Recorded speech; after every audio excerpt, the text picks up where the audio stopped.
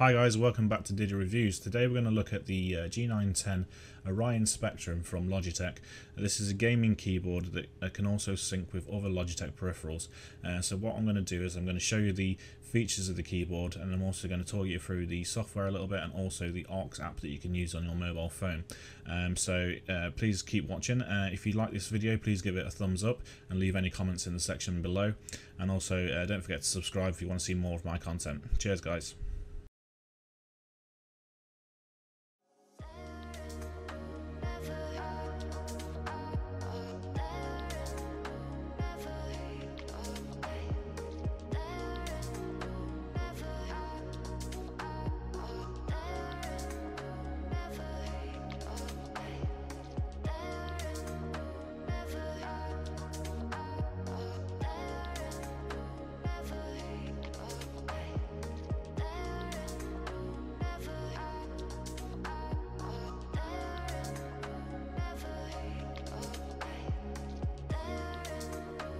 So this is the software. We're currently on the home page, this home key down here, and basically what this shows you is an overview of the different settings in which you can change on your keyboard.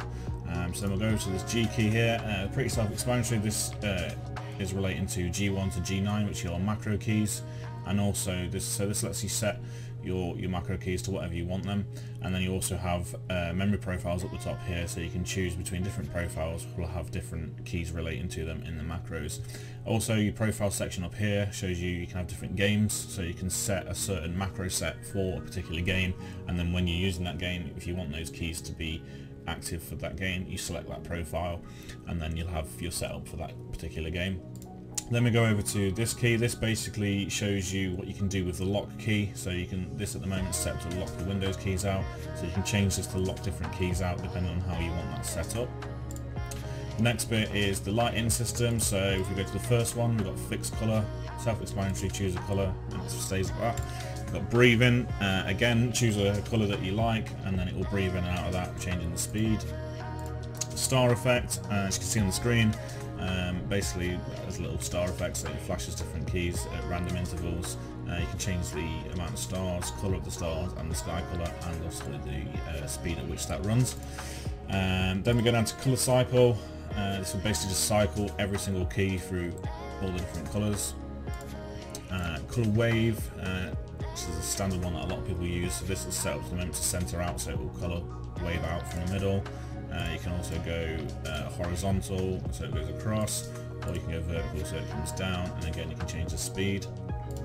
Then we go to key press, again set your colour, and then this basically highlights the keys that you've pressed, and that can be set back around as well, and the speed.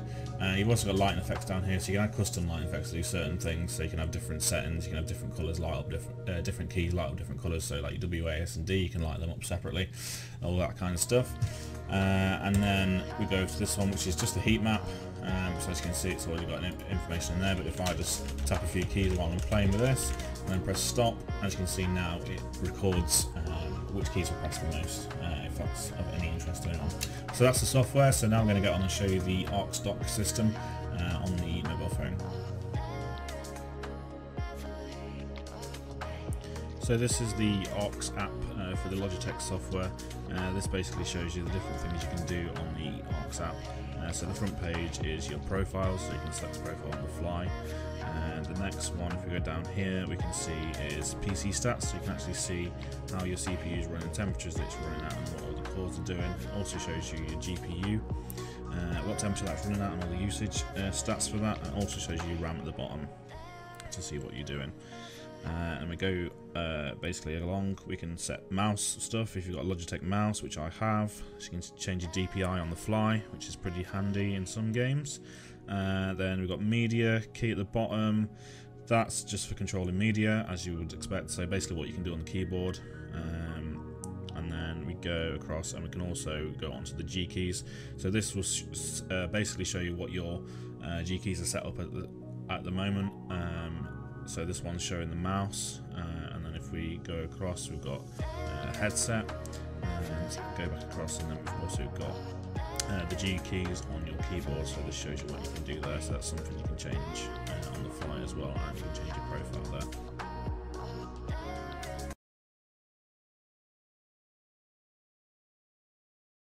Right, there we have the G910 Orion from Logitech. This is my personal keyboard, so this is one I've been using for quite some time now. Over a year I've been using this, and I have to say I absolutely love this. I also have the mouse and the headset that goes with it, so I've got a nice full setup of Logitech stuff, so I can sort out all the different lighting effects between all my different peripherals. Now there is a few downsides with this.